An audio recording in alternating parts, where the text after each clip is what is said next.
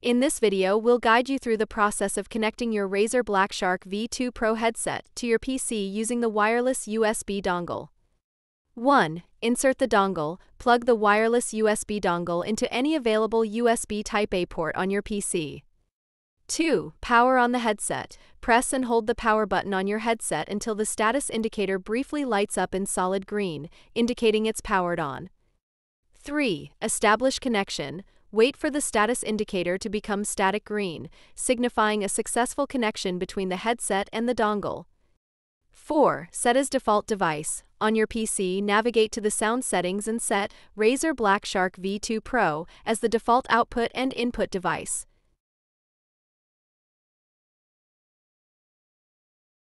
Before initial use, fully charge your headset by connecting it to a powered USB Type-A port using the provided charging cable.